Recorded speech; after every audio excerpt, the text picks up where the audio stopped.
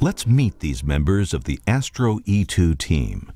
There's a few of us at work that we have a little band. We're called Naked Singularity.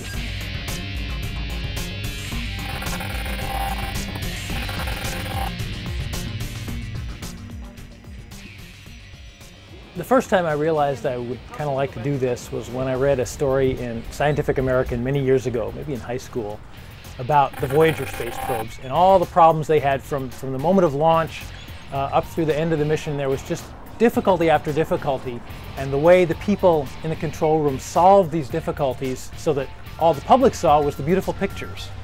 And I thought, this is what I would like to be doing. I didn't even, as a matter of fact, dream about a job with NASA because that seemed like too big a dream.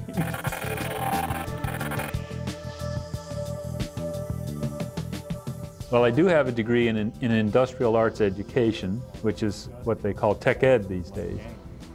But I had not applied that so much in the early years of my career. I had done a number of technical jobs and had spent several years as a car mechanic.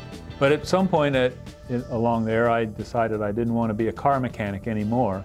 And I was living in Southern California at a place called Big Bear Lake, and it turned out there was a solar observatory at that lake operated by Caltech.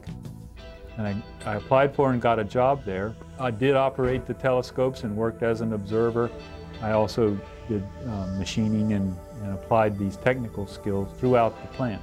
So that's how I got into science, and then transferring that knowledge and skill base to Goddard.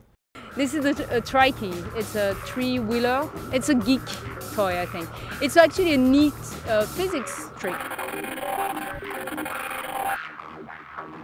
I grew up in Paris, and my parents took me to le Palais de la Découverte, which is like a science museum. And I remember one time, you know, there was this experiment where you take one ball and it goes, and then one ball goes up. And you know, the guy said, you know, who can predict what is going to happen? And you know, to me, it seemed totally obvious that if you take two, the two will.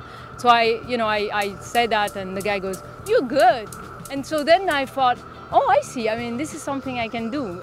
It had occurred to me that physics was actually linked to anything that moved.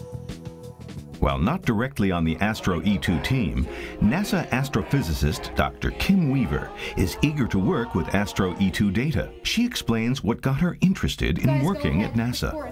When I was 5 years old, we landed on the moon, and I was hit by a car that day and put in the hospital. And I remember being so upset that I was not going to see the moon landing.